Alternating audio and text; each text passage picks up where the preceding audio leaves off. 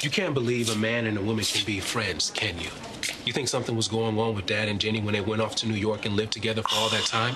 You've heard the story. That was different. Oh, so he can be friends with a woman and I can't. Fine. You know, if that's your friend, that's your friend. I'm not gonna argue with you. Speaking of, friends, how's Brock? Oh!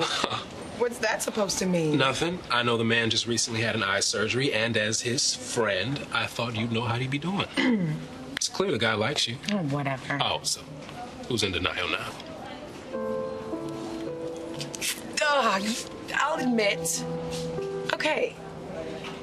There was a time where I thought something could happen between us, but nothing ever does. Maybe he's scared.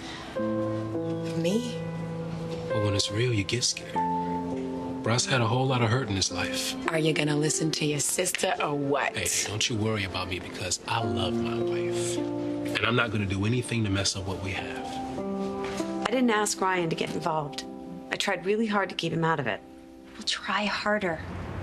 Madison, I need to do this, okay? I need to help Greenlee. Look, I know. Okay, and I know that you're always going to throw yourself into this kind of thing, but you just got out of the hospital. I'm worried about you. I'm gonna be fine. I appreciate how worried you are about Ryan.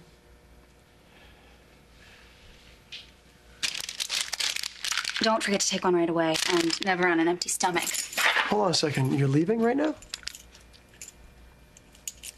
Well, you look busy, so I'm going to be at the office if you need me. Madison, can you...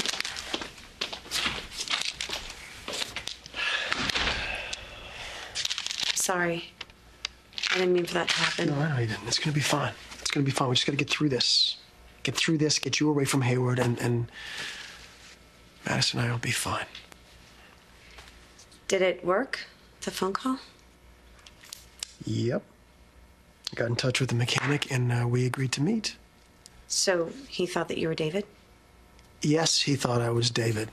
I'm gonna meet him at the Washington Hotel in Delaware in a couple days. No, you're not.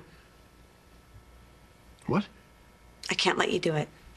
To be honest, I expected much better from you, Angela.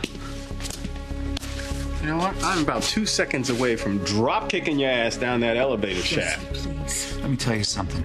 When I first came on, I resisted the temptation to make you step down. Mostly because I promised Greenlee I wouldn't.